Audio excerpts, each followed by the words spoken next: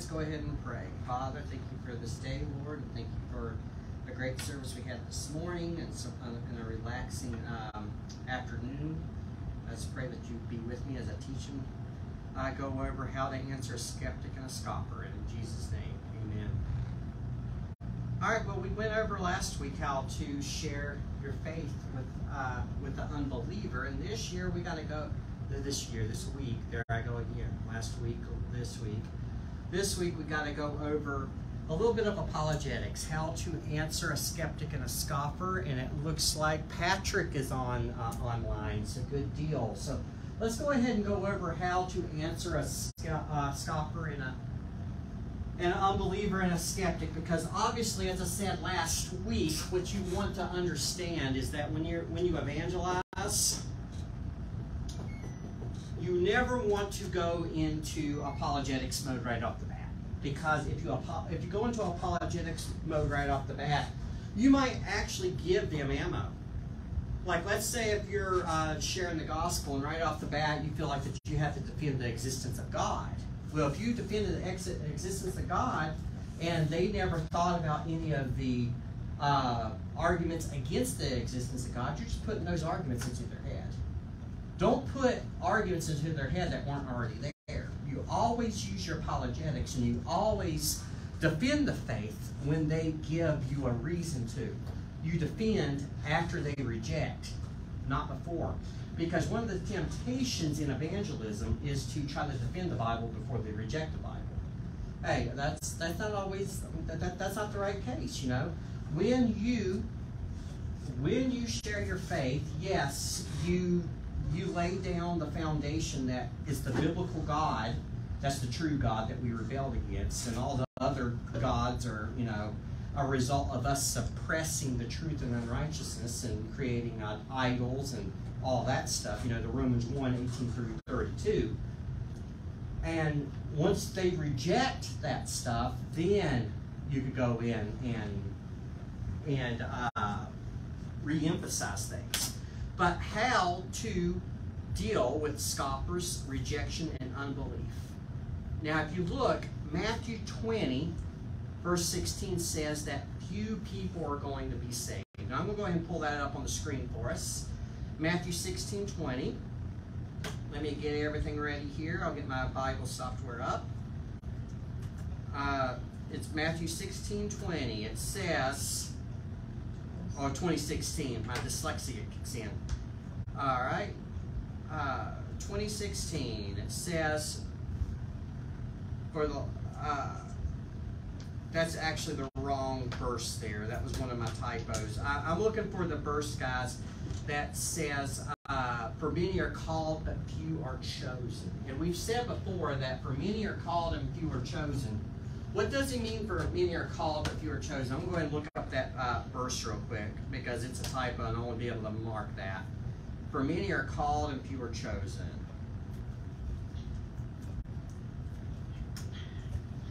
Let's see here real quick. Oh, nope, it was the right one. 2016. I just didn't read it far enough. It says, yeah. So the last will be first and the first will be last. For many are called, but few are chosen. So what does God mean, or Jesus mean by for many are called, but few are chosen? First of all, we have to understand that when people are led to the Lord, you know, they're in sin. And sin means that they're spiritually dead. Which means that they have lost their connection with God. There's no relationship. And being born again, from John 3:3, is how that relationship is restored. Your dead spirit is brought back to life. Well, when Jesus says that for many are called but few are chosen, that calling is the call to salvation. And how does Jesus or the Holy Spirit call someone to salvation? They call it through the gospel. So whenever we say that for many are called but few are chosen, that means that many people hear the gospel, but few accept the gospel, because we are chosen based on our based on our response to the gospel. If they respond yes, they're elected or chosen to be saved. If they say no, they're not elected. See, there's these theologians out there called hyper-Calvinists that will try to say that God chooses you to salvation before you even hear the gospel. No, that's not the case. That's not what the Bible says at all. The election happens, the choosing happens after you hear the gospel and respond to it. So what Jesus is saying here is that for many are called, usually the gospel, but few are chosen. In other words, few will accept the gospel. And that goes back to what I was teaching and preaching about 2 months ago about the narrow and the wide gate. You know, that narrow is the way that leads to eternal life, and few will find it. So we have to understand that when we preach the Word of God, when we teach the Word of God, yes, it's true that the Word of God will never return void, which means it'll always have an effect on people. But that effect that it has on people is not always positive. Sometimes it's negative. Sometimes the Word of God causes people to harden their hearts. They put up their guards. They put up their defenses. And because of that, that's where apologetics come in. When we preach the Word of God, sometimes their guards go up. Sometimes they start explaining away the Bible, and we have to know how to answer their rejections. Because what happens is, as we know, people have certain presuppositions. They have certain assumptions that they have about the Word of God. And those assumptions will blind their eyes. Those assumptions will blind their eyes to the gospel. And apologetics, answering the faith, helps to tear down that wall so they could recognize the Holy Spirit for what He is. God trying to convict their hearts. So it's very important that we do that we learn how to defend the gospel. So this process that we're going to be going through is good for defending the Bible in front of not only atheists and evolutionists, but all your cults, your Mormons, your JWs, and everything else. So in this lesson, we are just going to do a general defense of His Word, because this is just phase 1 of the discipleship. We're only going to go over 2 things. Phase 3 is when we really dig in and tackle your creation, evolution, and all that stuff. But phase 1 covers 2 of the biggest things that a Christian has to know. Number 1, the existence of God. How can we defend the existence of God? But number 2, we're going to go over how do we know that the Bible is His Word. Because, you know, that's a stumbling block, guys. Let's think this through. When we preach the gospel to individuals, usually their main hang-ups are either, number 1, they don't believe in God, or number 2, they fail to recognize this as being the Creator's Word. They believe in a Creator, they believe in a God, they've corrupted that God, but they don't believe that He wrote this Word. So therefore, if He didn't write this Bible has no authority. It has no standing over your life, and it's certainly not completely true. So once we defend that that God exists, we're going to defend that He reveals Himself through the Word. So if we can get that foundation down, that is the foundation for all other apologetics, and that's a big thing. So let's look. It's going to be on page 150 of your curriculum notes here. Defending the existence of God. One thing that we have to realize is that in reality, God is what we call an axiom. And I'll explain what the word axiom means. It is A-X-I-O-M. And an axiom means He's a self-evident truth. In other words, if you just examine the existence of God in and of itself, He proves Himself. Period. And let's explain that for a second. All right? And I'll show you exactly how this is the case.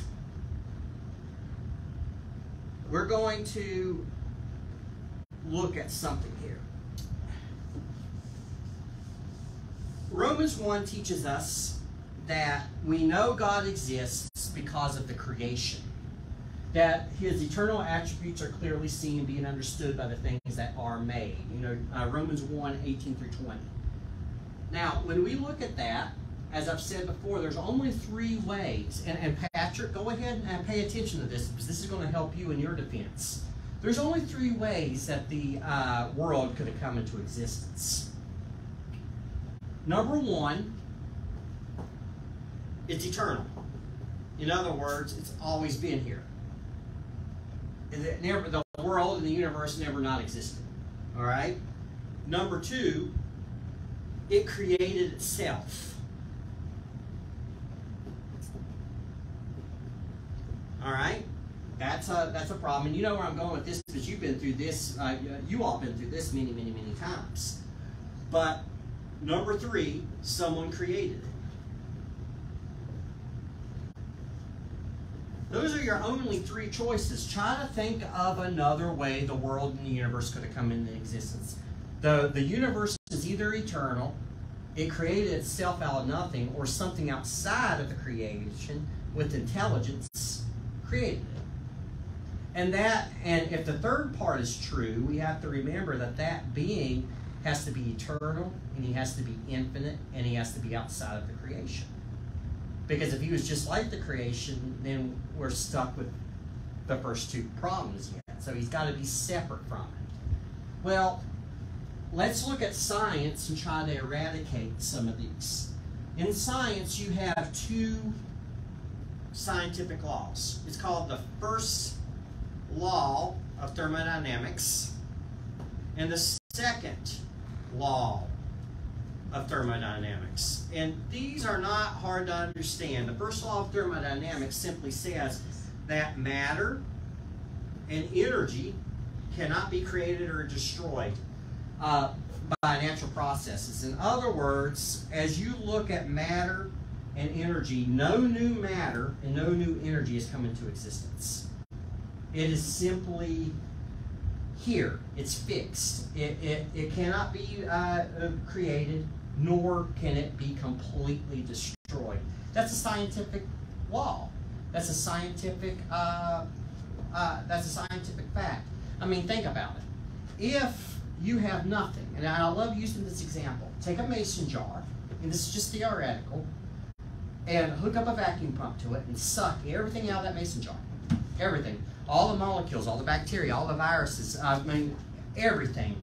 Have it a complete vacuum. Nothing at all inside of that mason jar. Nothing. No energy. No particles. No nothing. Theoretically, this is impossible, but just bear with me.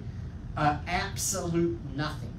And you seal that mason jar up, put it up in the closet for 1,000,000 years. 1,000,000 years from now, if that seal is not broken, what's going to be in that mason jar? Nothing. Because matter cannot create or destroy itself. In other words, this is against this law is against spontaneous generation, and the idea that matter and life can generate itself out of nothing. So that's a law that has been proven. Any scientist will agree with that. The second law of thermodynamics says that matter and energy does not disappear, but is just breaking down into less useful forms of matter and energy. In other words, matter and energy does not disappear. It just breaks down. Now think of this as a log. Like if you have a campfire and you throw a log onto a campfire. If you burn that log, does the log disappear? No. It just breaks down. It breaks down into what? It breaks down into other forms of matter and energy like fire, heat, chemicals, ash, light, smoke, stuff like that. It's just breaking down into lesser forms of matter and energy. But the log itself, the components of that log, really, the atoms and the molecules that make up that log don't disappear. They just transform. That's the second law. Nothing disappears. It just transforms as it breaks down. And that process is called entropy. So let's look at these two laws and really break this down here, because this is important. if the first law is true, which science proves is true, we've never observed it to be untrue, matter and energy cannot be created or destroyed. In other words, something just can't be created out of nothing. Well, doesn't that eliminate point number 2, that the universe created itself? There's no scientific basis saying that it could just spontaneously pop into existence out of nothing. The science actually disproves that notion. So we've got a problem there. But then we've got the second law of thermodynamics, which says matter and energy is just breaking down over time through the process called entropy. That's just that the molecules are just rearranging themselves. Well, if that's the case, how can the earth and the universe be eternal, guys? Because if all energy and molecules and matter is breaking down, why do we still have any energy in the usable energy left in the universe? Why are the stars still glowing? Why are the planets still moving? Why is anything in existence? Everything should have decayed down to nothing by now.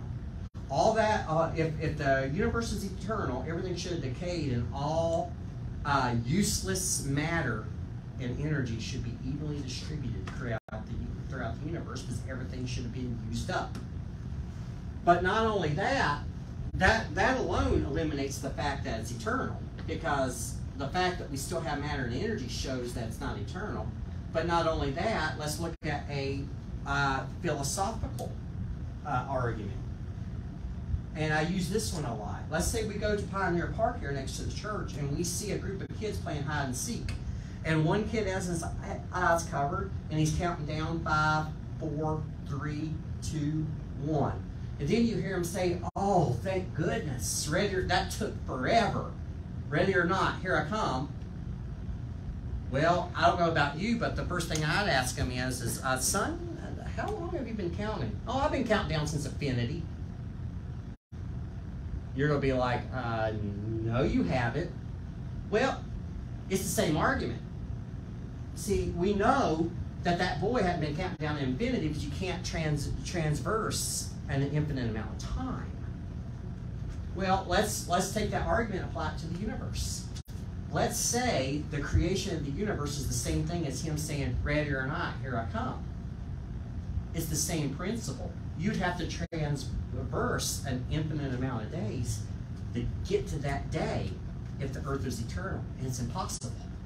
See, it's logically impossible.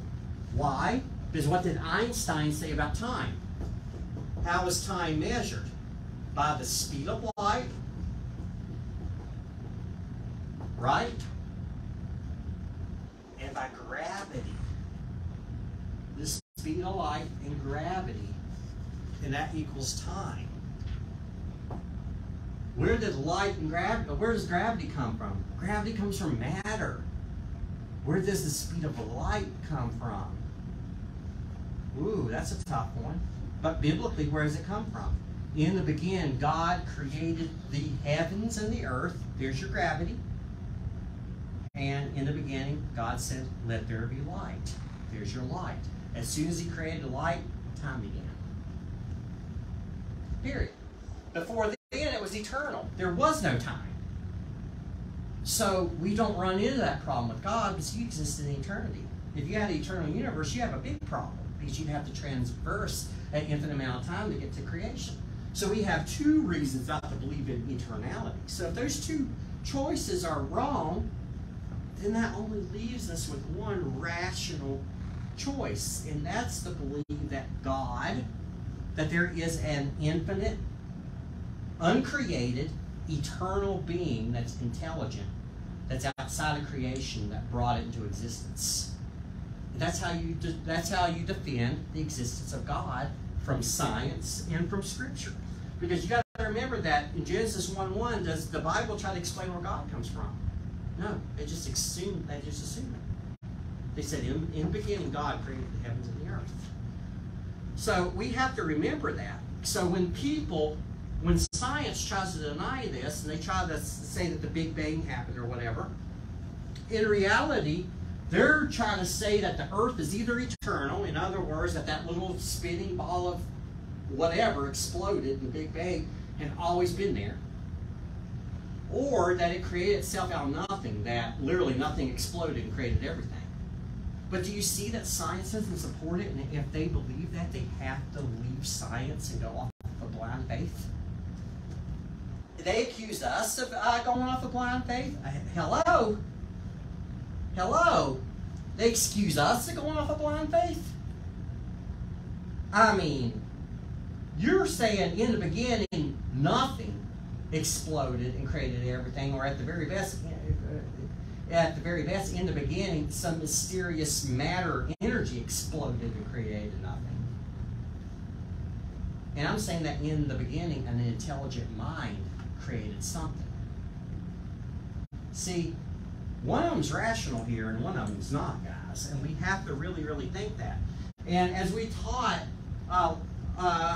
the last two Wednesday nights, what this really comes down to is the Romans 1:18 through 32 suppression of truth. Man, look at God's truth and suppress it in unrighteousness. And we said in the Greek word, that Greek word suppress means to hold down. And it was used in the Greek to hold someone's head underwater in order to drown them. The people take God's truth and they attempt to drown it. They want to get rid of it and replace it with their own imagination. That's what they're doing here. Because as we've seen time and time again, what do the scientists say? That they are willing to believe in an absurdity because the alternative is unthinkable, which is God. They don't, like Carl Sagan said, they don't want to allow a divine foot in the door. It's a presuppositional argument, guys. So the thing is God does exist. It's a self-evident truth. And people who deny him are simply suppressing him, willfully suppressing him. So, no matter what, all science, theories, philosophies, and religions dealing with origins require faith. If you weren't in the past, if you were not there, you have to have faith that something happened. And me and Patrick were actually discussing this the other night on the phone. The idea is, how do we know that the Mars rover is on Mars? You don't. Because you weren't there to see it. You're not on Mars seeing it travel around. We have evidence that they shot it up there. We have evidence from pictures and video and stuff like that, but ultimately we got to take it by faith because we weren't there.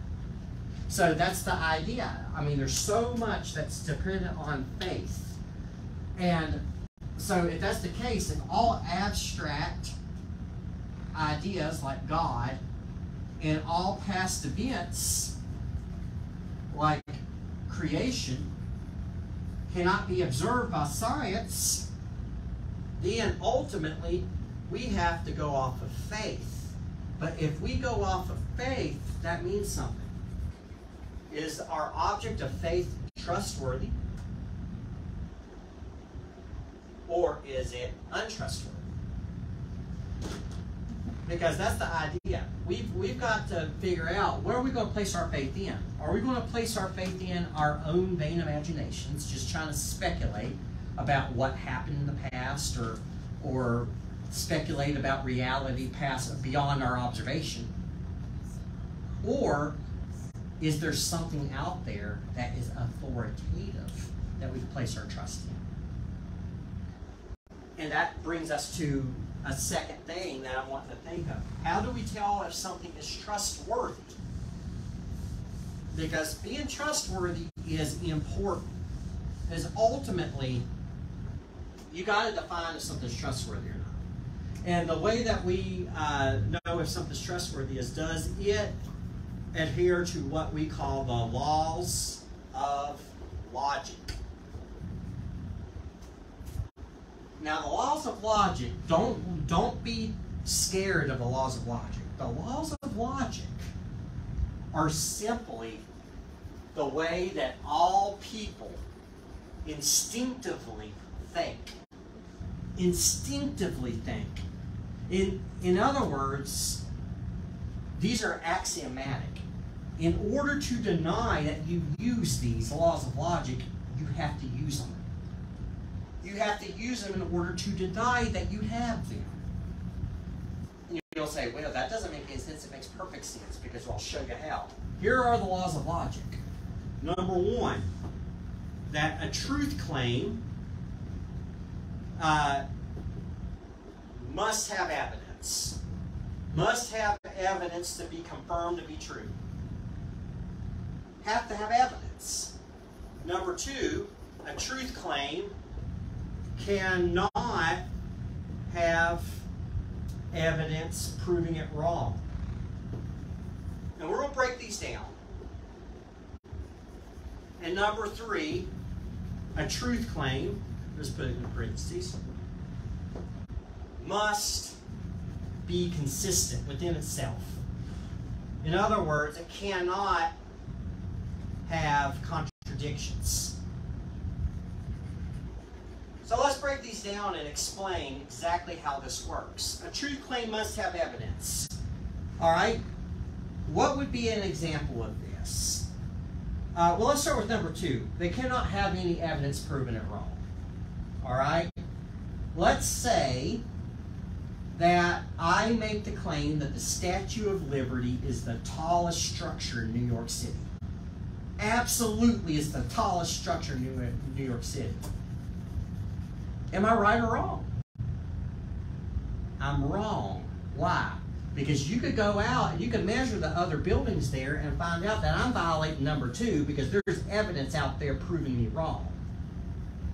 I mean, the New World Trade Center is taller than the Statue of Liberty. The Chrysler Building is taller than the Statue of Liberty. The Empire State Building is taller than the Statue of Liberty. Even the Trump Tower is taller than the Statue of Liberty. And there's a bunch of others in Manhattan that are. So the point is that's the example of how you can eradicate number two. There's evidence contrary. Number one's a little trickier. You know why? Because evidence doesn't prove anything. It can just confirm something to be true. And why doesn't it prove anything? The reason why it doesn't prove anything is because you don't know everything. I want you to think of this. Your life is kind of like this bubble. This circle is like a bubble. And that bubble is your experience. This is your experience and your observation. Experience, observation, etc. It's stuff that you can experience in your life. And all that you know, all of your knowledge is within that bubble. Period. That's all you know. Okay? Number one, there could be evidence to a truth claim, and you see all kinds of evidence within that bubble. But wonder if there's evidence out here, outside of your observation, that proves it wrong. See? So it can only confirm a truth claim is correct, but it can't prove it because you don't know everything. While number two is completely objective. You could go out and test and say, well, here's evidence proving it wrong, so it's wrong. But how about number three? A truth claim must be consistent. Can't contradict itself. Well, a problem with contradiction is this. If you make a contradictory statement, either one or both of your statements have to be false. I can't say that I am both in the parking lot and not in the parking lot at the same time. Right now. I'm either in the parking lot or I'm not. If I say right now, standing in this room, I'm both in the parking lot and out of the parking lot at the same time, I've got a problem. I'm contradicting myself. I'm either in the parking lot or I'm not in the parking lot. Right now I'm standing in the church, so therefore if I'm saying I'm in the parking lot, I'm wrong. I'm contradicting myself. You know, and that's the point. It's got to be internally satisfied. So if an example of this is like in science, they measure the lava flows coming out of Mount St. Helens, the age of that rock by radiometric dating, and it's dating, and it is dating to millions and billions of years, but yet it just cooled 30 years ago. You've got a contradiction. We saw when that rock cooled, but yet it's still dating at an old age. That's a contradiction in terms. That's a problem. There's something internally inconsistent. So pretty much, any truth claim you're trying to prove has to align to that. Because if it violates any three of them, it's what we're called arbitrary. In other words, you're believing it for no good reason. Period. You're believing it for no good reason. And I like Dr. Jason Lyle's example of this. You can believe with all of your strength that the moon is made of green cheese. You could believe it and you can just hold to it, dogmatically, thus saith the Lord. But just because you believe it doesn't make it true. In fact, the evidence proves it all wrong. So pretty much, you're believing that arbitrarily. You have no good reason to believe it. You could be sincere, but you're sincerely wrong. And that's the point. You're being arbitrary. So if that's the case, let's think this through, guys. Whenever it comes to Christianity, how do we know the Christian faith is correct? Because if we use our own logic and reason alone, we have a problem because we're staying within our bubble. All we have is what we can observe and that we can experience. We need an objective source outside of that bubble that is trustworthy. Because why? Are we always right? No. Sometimes we're wrong. Is our logic and reason alone always right? No, sometimes it's wrong. Is our object and reason alone always consistent? No, sometimes we're extremely inconsistent. So that tells you something. Is our logic and reason alone by itself trustworthy? No, because we're in that bubble. There's got to be something outside of the bubble, guys. That is what is so important. So we have to have a standard by which to gauge our logic and reason. We have to have a standard by which to test it. And guess what? That standard has to match up to these. It has to. If it does not match up to the laws of logic, our standard is not trustworthy. Period. Our standard is not trustworthy. Now, here's the thing. This book right here claims to be written by the creator of the universe.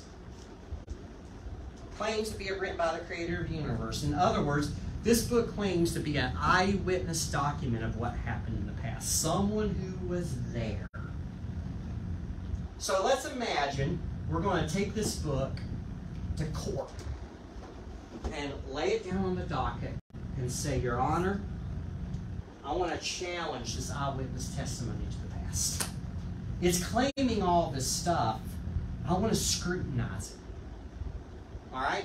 I want to give it the benefit of the doubt using Aristotle's dictum, which means you give everything the benefit of the doubt, and you look at the real world and say, is there evidence confirming it to be true? Not proving it, because you can't prove anything, but confirming it to be true.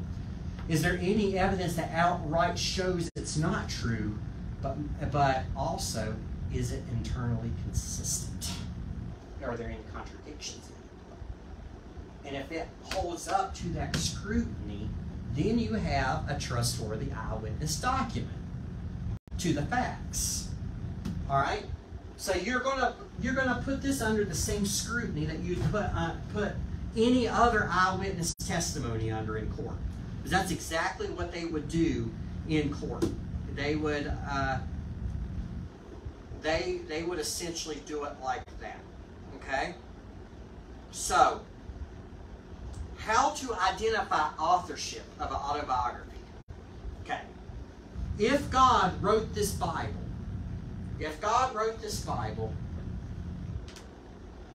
and it's claiming to be written by God, how would we test if the God that claims to write it actually wrote it? What's one of the ways that we would test it? Well, one way I can think of, and this is actually really cool, is when you test the autobiography, what do you look for within that autobiography to, confirm that it was actually written by that person?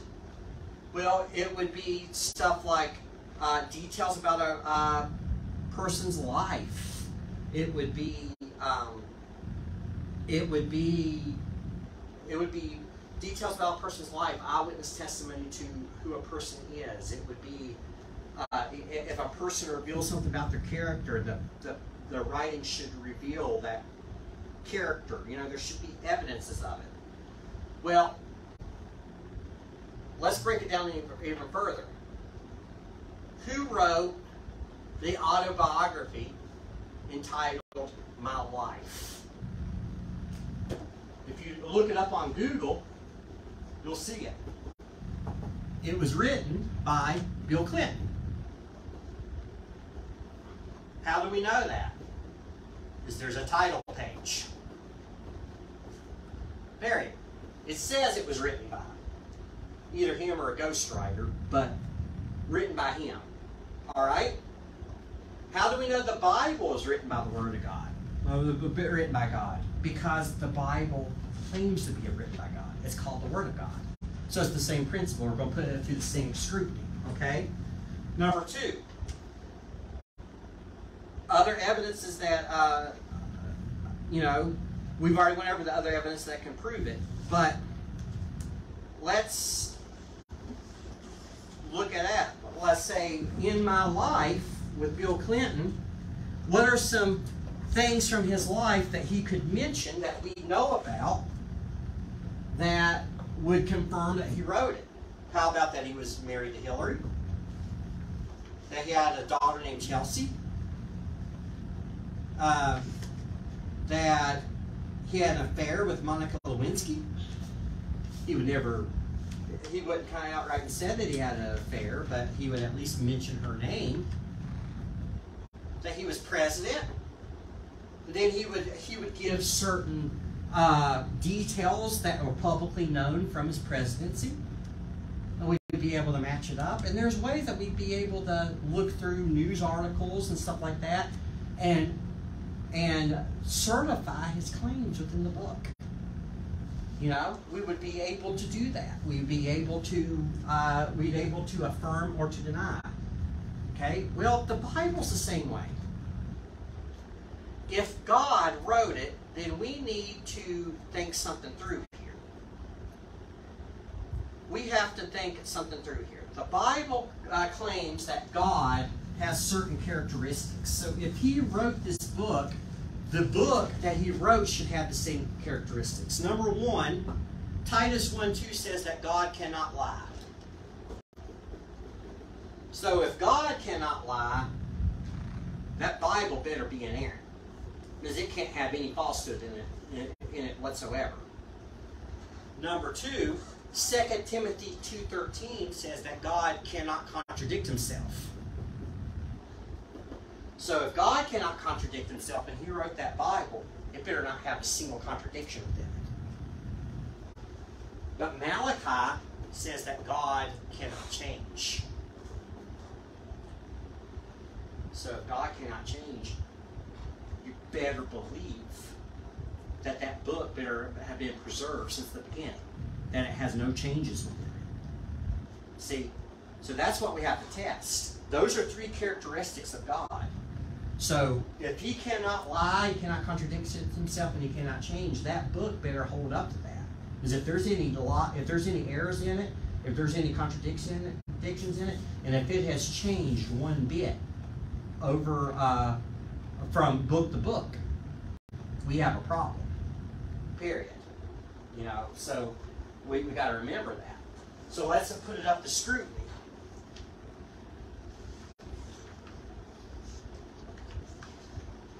Let's put it up to scrutiny.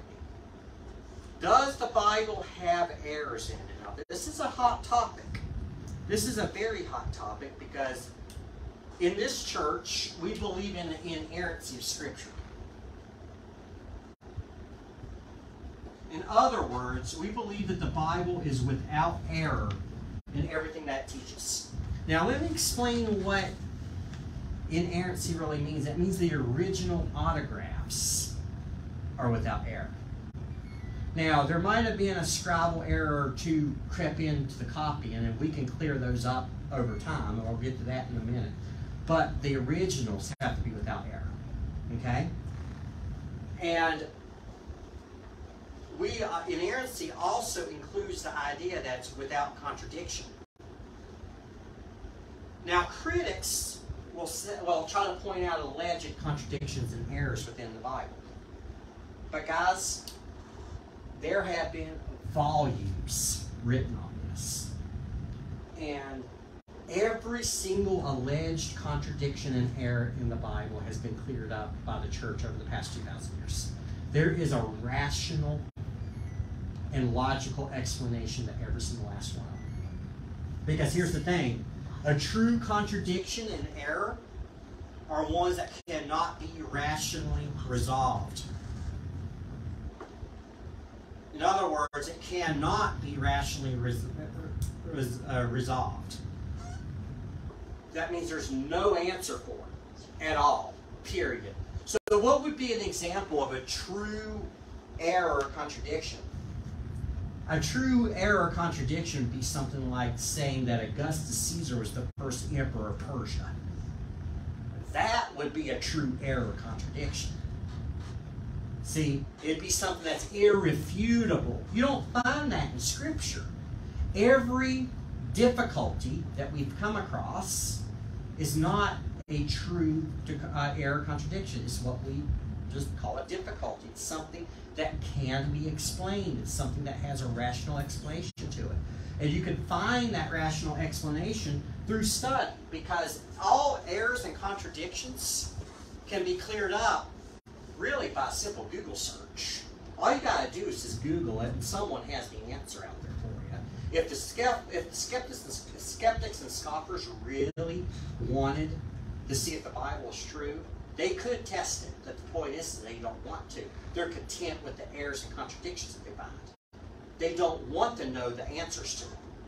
They just see that error and contradiction, breathe a sigh of relief, and say, "Oh, thank God, it's not authoritative." But it don't work that way, because all these errors and contradictions are derived just by a few things.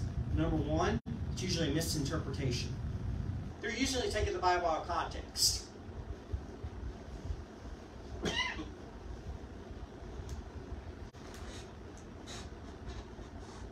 Excuse me. They're usually taking the Bible out of context. They're misinterpreting it. They're ripping a verse out of the context of the entire Bible, out of the passage, and just putting their own meaning on it. They're doing what we call eisegesis instead of exegesis, and that's the idea of reading your own interpretation into the text. While exegesis is allowing the original intent to come out of the text. And the only way to do that is to take it literal and to keep it in context. But they don't. They spiritualize. They rip stuff out of context. They misinterpret. Number two, they read, and this is closely related, they read their own biases into the text. They have a preconceived notion of what it says, and they're just reading it right in. And so that's kind of this idea. If you approach the Bible believing there's errors in it, you're going to find errors, because you're going to make errors. You're going to read errors in the places that there's not errors. You're going to see something that seemingly contradicts, and you're going to be like, really? Like for instance, one of my favorite examples is between Matthew and Luke. One of them says there's one angel at the tomb of Jesus. The other one says there's two. It's like, you see, there's a contradiction. One says two, one says one. It's like, whoa, back up. That's not a contradiction. And here's the reason why. These are eyewitness testimonies. They're reporting what they saw. One of the dudes only saw one. The other one saw the extra one. You know? Period. The other one didn't see the other angel. This is eyewitness testimony. One person only saw one. The other one saw a second. See, you're assuming that they're lying or one of them are mistaking when They could be reporting what they truthfully saw. Do you see how a bias is creeping in? You automatically assume the Bible's wrong, so you're reading it into that text when there's a rational explanation for it. And that's the point, you know? So you read biases into the text. And number 3, sometimes it is a mistranslation.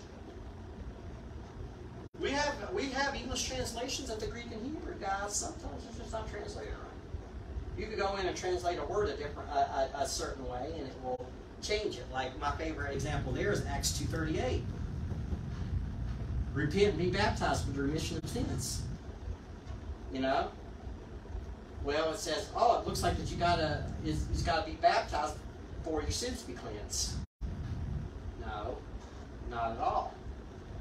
Because that's not teaching us you got to be baptized to be saved. Because that word "for" can mean because. It can be translated as because. So it could be. So you could translate it: repent and be baptized because of the remission of sins. In other words, you're baptized because your sins have been taken away. Just retranslating one word can completely change the whole meaning of the text. And that's the point. So mistranslation can lead to that. But number 4 is a very rare Scrabble error. Very rare.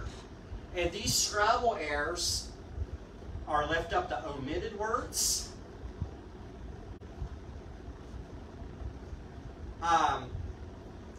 repeated words.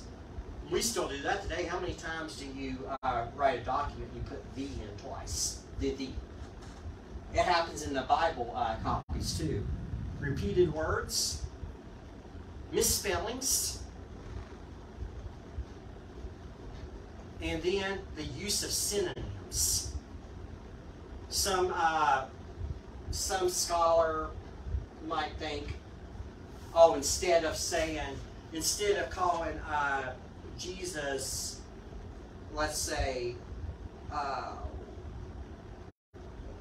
like use of a synonym would be, instead of calling Jesus the Kurios, let's call him the Messias. Both of them mean Messiah. One of them's the Aramaic word, the other one's the Greek word, but they mean the same thing. They're a synonym. That could be a Scrabble error. It's a synonym, and the Bible's full of them, but they mean the same thing.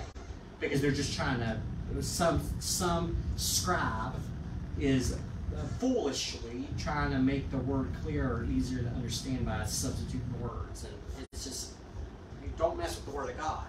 But the point is all of these rare Scrabble errors, which are very, very, very, very, very rare, fall into one of those 4 categories. And none of them, no doctrine affected. None of them have changed the meaning of the text, and none of them changed doctrine.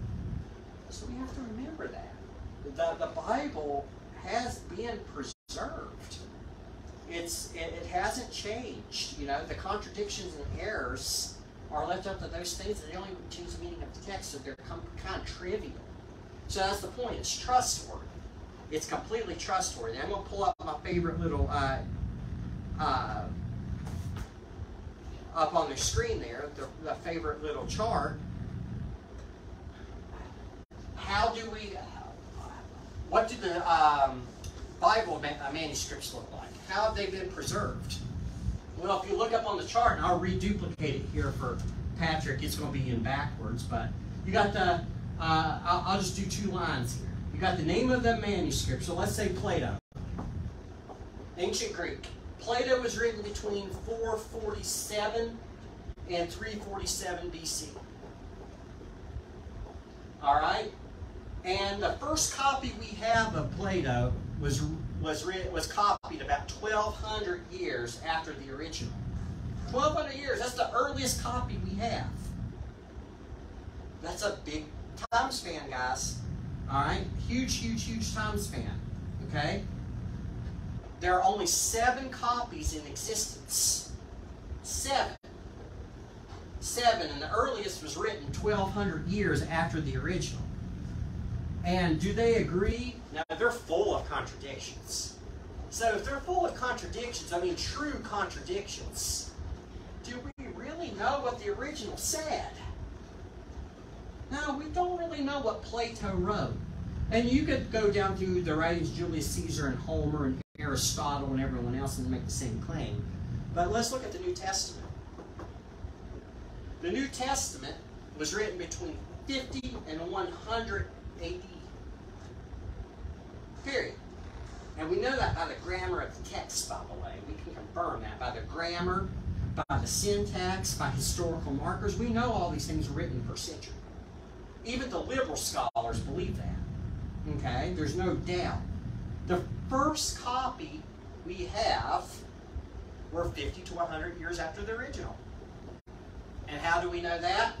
By the type of ink used, by the type of paper used, by the writing style. You know, not the grammar and the syntax, that stays the same, but the way that the letters are formed and stuff like that. We can date the documents. They're written between 50 and 100 years. But here's the kicker. 5,600 manuscripts. Julius Caesar only had 10 manuscripts. Aristotle only had 49. And Plato only had 7. The New Testament has 5,600. And here's what's startling.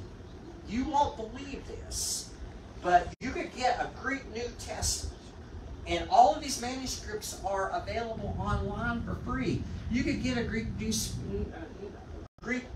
Testament, look up the manuscripts online, and compare them yourself. It is greater than 99.5% accurate. The differences within these manuscripts, which by the way do not affect doctrine whatsoever, are equivalent to a half a page in a 500-page novel.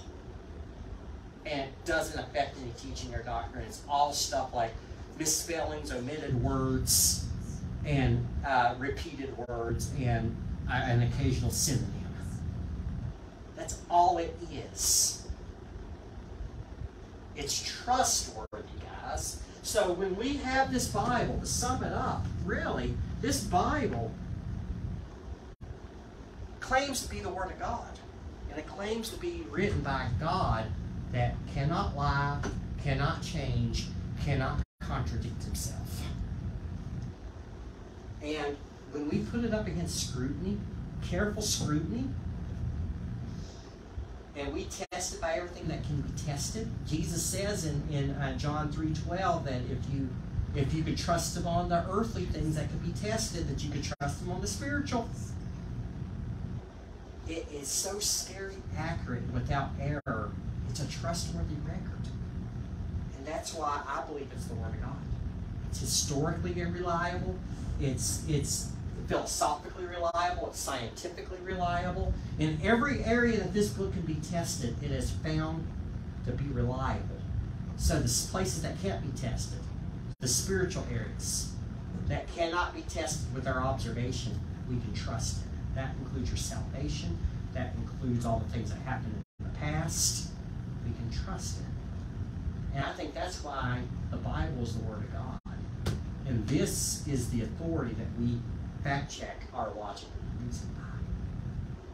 This is an authority, it's an absolute truth, and we can stand on it. So whenever man's opinion that cannot be tested contradicts this, we can say, you have no proof for what you believe. But I have a trustworthy source that tells me the truth, and I'm going to just stand on this one. I'm going to stand on it about my creation. I'm going to stand on it about the flood. I'm going to stand on it about all the messianic promises. I'm going to stand on it about the death, burial, and resurrection. I'm going to stand on it about the divinity of Christ. And I'm going to stand on it about his return, the tribulation, the kingdom, and eternity. I'm going to stand on it about the existence of hell. I'm going to stand on it about the existence of heaven. I'm going to stand on it about everything because it is trustworthy. It is my authority. My reason is finite. It changes. It can't be trusted. But this word right here has been confirmed true and trustworthy for the past 2,000 years, and I have no reason to deny it. That's what the Christian faith is built on. It is built on faith. Hebrews 11:6 says that without faith, it's impossible to please Him. You're going to place your faith in something. The question is what you're placing your faith in. Is it trustworthy or is it shaky? I maintain that the Christian faith is very trustworthy and that we can hang our hat on. And that's why I'm a Christian. Period. So we have to really, really get that name down. So how to handle a scoffer? As I said before, you just take them through. Whenever they reject them, I would start off with that John 3:12, which says, if I have told you earthly things and you do not believe, how will you believe if I tell you heavenly things? You can just say, hey, you can take them through everything I've said, take them through the presuppositions, just pretty much the whole class here. This is how you handle a scoffer, but you start off with that idea of, if this is a trustworthy eyewitness, we can hang our head on it. What's trustworthy about your own logical reason? You see, so how to handle a scoffer would be just that. You've got to somehow take them to this discussion and help them see that in reality they have two choices, and only two choices. And this is how I usually like to say. I like, sir, I like to approach them very kindly, as like, sir, I totally disagree with your stance, but I have a differing opinion and a differing view on whatever it is we're discussing. But I don't want to argue with you. I'd love to debate with you. I don't want to argue with you. Would you be willing to have a one-on-one discussion? And if they agree to it, the first thing you should do, number one, is establish the existence of God by using the arguments that I said. And that's assuming they're an atheist. If they're not an atheist and they're a theist, then you can just skip that. Because again, don't defend what they don't reject. But number two, defend the Bible as an authority. Biblical authority. And this is where you go through the very steps that I went through right here, and you end with that idea of where Jesus says, if you can believe the earthly things written here, then you can believe the spiritual. And the spirit and the facts written in this book are a lot more solid than your logical reasoning. And that is why I implore you to read this, take it to heart, and trust in the death, burial, and resurrection for your salvation. Because if I'm right and you're wrong, then there's, if you're right and I'm wrong, then there's no consequence when we die. But if I'm right and you're wrong, then there's a literal hell to pay. So are you willing to take that gamble just off of your own finite reason? Or are you going to allow me to step through this and show you how this is true? Don't gamble with your eternity just off of a hunch or off of your feelings. Make sure you have all the facts straight before you make a final decision. And that's how I usually try to take people through it whenever you're dealing with the skeptic and the scoffer. So, other than that, I think that's pretty much it. That's a crash course. That's quick, I know.